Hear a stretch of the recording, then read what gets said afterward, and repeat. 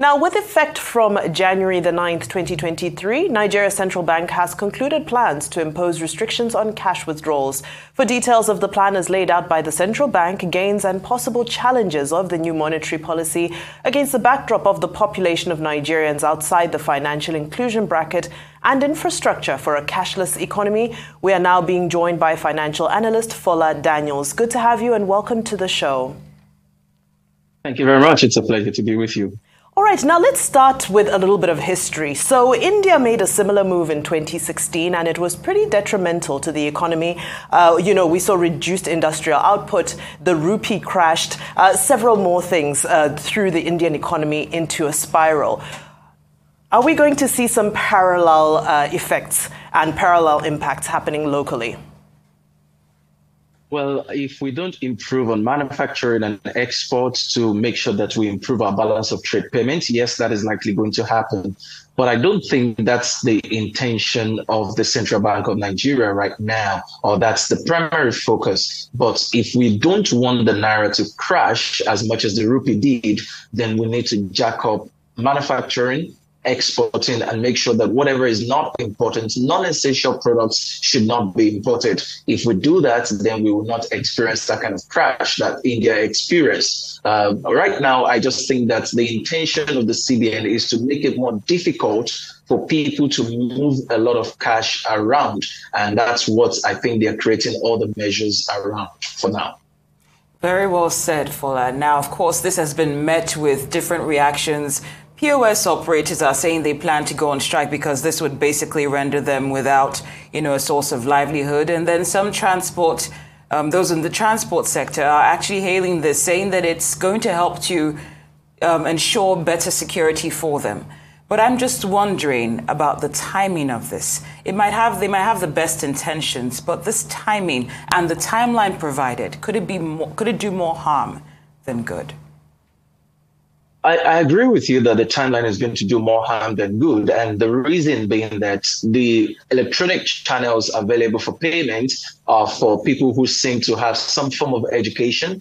And that means that the regular average person on the market will not have an alternative if they're limited to daily transactions of 20,000 naira. And the bus conductor, the people who just want to collect their cash, keep it some way, will not be able to do anything.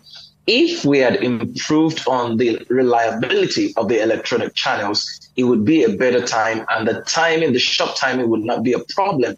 But we still have a lot of issues with the reliability of electronic channels. So that makes it more difficult. And more importantly, we're just about to introduce new naira notes. So you then start to ask yourself questions like, what is the essence of the 500 naira notes? What is the essence of the 1,000 naira notes? If you're just going to introduce them and you're asking banks not to put more than 200 naira in their ATM machines. So clearly, as I suggested in one of my articles, we don't need the 200, 500, and 1,000 naira notes to achieve the ultimate aim, which is to reduce the cash in circulation and also make sure that it's difficult for people to move cash around. So the timing isn't much of a problem compared to what is on ground to make this really work. So it's not really about the timing, it's about what is on ground to make it work. Even if we were to do it next year, or if we were to do it in 2 years' time, the regular market woman,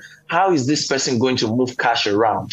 This person probably does 1 million naira a day, 2 million, some of them even more. How are they going to move their money around? How are they going to accept payments from their customers? They don't rely on transfers. Some of them don't because they can't. Some of them don't rely on mobile banking because they don't even know how to use it. So how exactly have you taken care of these people? So it's back to what we wanted to achieve. We wanted financial inclusion. But with this policy, we're going to exclude a lot of the people that ought to be included. Absolutely. And, in the context of that, some are even going as far as saying that all this is a tax on the use of cash, because you can still draw larger amounts if you're ready to foot the bill. So, again, it seems like the wealthy are going to be able to sort of gloss over this. But in light of the picture you've just painted, what are the immediate things that you believe are going to transpire on the ground as soon as this policy goes into effect? So the first thing I think will happen, as I wrote recently, is that a number of people who do large volume of cash will have to start holding their cash. More people are likely going to be afraid. I mean, if I do 2 million, 3 million naira on a daily basis, and the bank tells me I can't do more than 20,000 naira cash in a day, my first response would be to start holding back my cash. This is my money. If you're telling me I can't hold more than this, and I don't, or even with transfers, there's a limit to what I can do on a daily basis. Some people can do more than 500,000. Some people can do more than 1 million or 5 million. So if all my daily transactions exceed all the limits that you have created, people are going to start holding cash at home. Now, the other consequence when people start holding cash or when people start carrying more cash around is that robbery is likely to increase, because now people know people hold cash at home and they carry more cash around. So it's going to also be difficult to send cash to some people. For example, e-commerce is thriving right now. If it's difficult for me to get much more than 20,000 naira on a daily basis or 100,000 naira on a weekly basis, now it's going to be very difficult for me to sell from a distant location or to sell remotely. That's how we survived during COVID. So this policy is likely going to impact largely on the way we've done e-commerce in the last 5 years. And unfortunately, as I've said, I think more people will carry cash and there will be increase in robbery as a result of that. Indeed, what you're saying actually reminded me of what happened in Lebanon when a woman went to rob the bank to help her sister to get a cancer treatment. But Fola, I'm also wondering, recently with what we've seen with the redesign on one hand and now this limitation, do you have any further expectations, since one of the objectives that's being suggested is that this is also supposed to help with the issue of vote buying? Do you think we're going to see further actions from CBN outside of these two latest ones? Absolutely, absolutely. I did say that one of the best ways the CBN should have gone about this is to not bother redesigning the Naira. We were going to save more money if we decided to scrap the 200, 500 and 1,000 Naira notes, because the cost of printing them, the cost of distribution, the cost of ensuring the cash is a lot much more than the value of the Naira itself. So what I expect is that now that 200 Naira is the limit on the ATM machines, you know how it is. People want to go to parties and show off. They want to show that they are big and stuff like that. So if people have access to 500 and 1,000 Naira notes, they're going to be like the big men. I'm afraid that most likely for the CBN to have decided that only 200 Naira should be in ATM machines, then they definitely intend to limit accessibility to 500 and 1,000 Naira notes. Once they limit that accessibility, more people will hoard whatever 500 and 1,000 Naira notes they're able to gain access to. So the parallel markets will have a upper hand again, as it has always had in recent years. So I just think that we're going to have more troubles on our hands with the way they've gone about this policy. My own suggestion would have been completely scrap 200, 500 and 1,000 Naira notes, because in the US and the UK, in Europe generally, the highest denomination is usually 100 Naira bill or $100 bill or £100. You don't get more than 100 denomination. So just scrap 200, scrap 500, scrap, then increase or improve the reliability of the electronic channels. Speak with the telecoms companies, because that depends largely on the telecoms operators. They are the ones who provide the internet services. They provide the USSD codes. If you don't talk to them and ask them to increase reliability of their channels, we're going to have more problems on our hands. Then lastly, sometimes it's the customers that bear the brunt when their money hangs. The bank doesn't take responsibility. The person who is supposed to receive the money says, I haven't received the money. So who bears the brunt? Customer has to wait 7 days and in some cases never get their money back. If you don't take care of all of these issues, limiting cash accessibility is just a punitive measure on the people. So increase the channels of transfer before you limit cash accessibility. That's what should be done.